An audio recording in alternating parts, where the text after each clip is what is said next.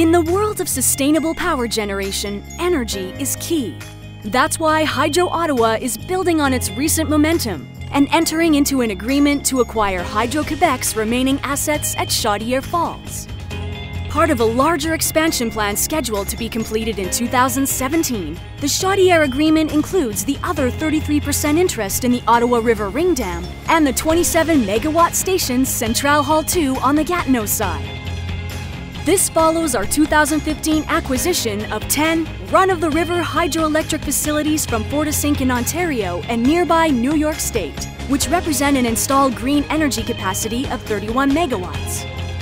These initiatives are in line with our 2012 to 2016 strategic direction to increase the supply of clean energy to our customers and pursue innovative low-risk investment opportunities with stable, long-term returns.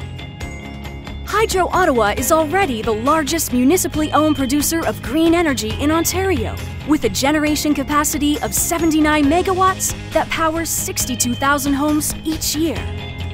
The company's environmentally responsible generation portfolio also includes majority shares in landfill gas-to-energy facilities at the Trail Road landfill site in Ottawa and the La Flèche landfill site in Moose Creek, Ontario.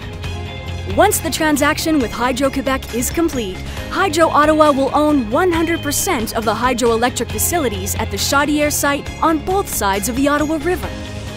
We're very excited to celebrate this historic announcement as we continue to work to power a better and more sustainable future for the communities, customers, and stakeholders we serve.